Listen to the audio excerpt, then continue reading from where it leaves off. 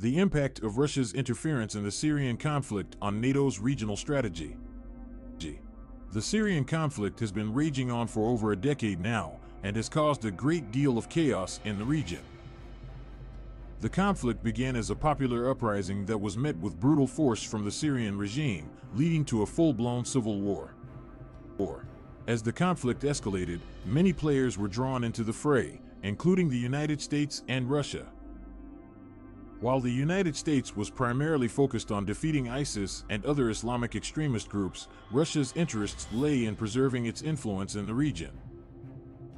This led to Russia's overt military involvement in the Syrian conflict, which began in September 2015. Russia's intervention in the Syrian conflict has had a significant impact on the regional balance of power and on NATO's overall strategy in the region. In this article, we will examine the ways in which Russia's interference has affected NATO's regional strategy. One of the most significant impacts of Russia's interference in the Syrian conflict has been the strengthening of the Assad regime. Russia's military support has allowed the Syrian regime to regain control over much of the country. This has been a serious blow to NATO's efforts to undermine the Assad regime and to support the opposition forces. Russia has also used the Syrian conflict as a testing ground for its military hardware. In particular, Russia has showcased its advanced weapon systems, such as the S-400 air defense system, which has helped to further increase Russia's military prowess in the region. This has sent a clear signal to NATO that Russia is a force to be reckoned with in the region. Furthermore, Russia's intervention in Syria has allowed it to establish a military foothold in the region. Russia now operates a naval base in Tartus, on Syria's Mediterranean coast, which provides Russia with a critical strategic location in the eastern Mediterranean.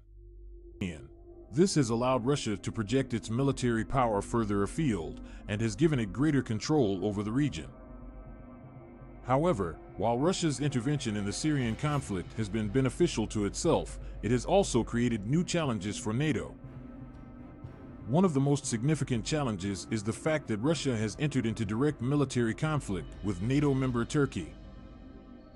This has created a dangerous situation in which NATO and Russia are on opposing sides in the Syrian conflict. In addition, Russia's presence in Syria has created a complex situation in terms of the number of different players in the conflict. This has made it difficult for NATO to develop a clear and coherent strategy for dealing with the conflict.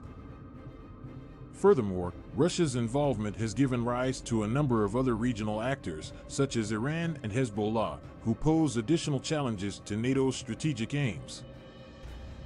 Despite these challenges, NATO has continued to play an active role in the Syrian conflict. NATO member states have provided military and logistical support to the opposition forces and have continued to apply diplomatic pressure on the Assad regime.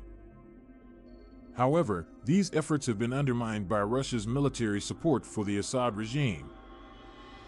In conclusion, Russia's interference in the Syrian conflict has had a significant impact on NATO's regional strategy. Russia's military intervention has strengthened the Assad regime and has allowed Russia to establish a military foothold in the region. This has created new challenges for NATO, including direct military conflict between Russia and a NATO member state and a complex and crowded conflict zone. While NATO has continued to play an active role in the conflict, it is clear that Russia has fundamentally altered the regional balance of power and that NATO will need to reevaluate its strategic aims in the region in order to effectively address these new challenges.